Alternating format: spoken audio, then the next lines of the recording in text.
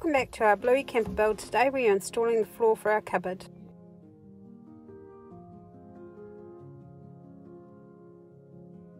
We cut a new floor panel and Jason sealed the sides with varnish. The original floor in the truck is a really hard wood and we're happy to keep it, except this particular corner had a leak in it, so this floor is rotten. It's only 3 floor panels and we're just cutting them out with a multi-tool. Rotten wood. Well, thanks, Philly. That's the last of the wood down to the deck.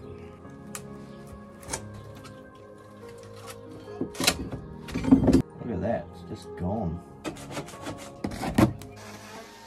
Jason cleans up the deck and then we have to remove some stubborn screws which were holding the floor planks in position.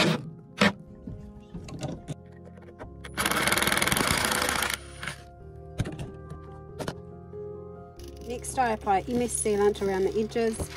Jason applies MS across the centre joist and then we put the floor panel into position. We need to seal up the edges, so I'm masking it off so that MS doesn't go everywhere.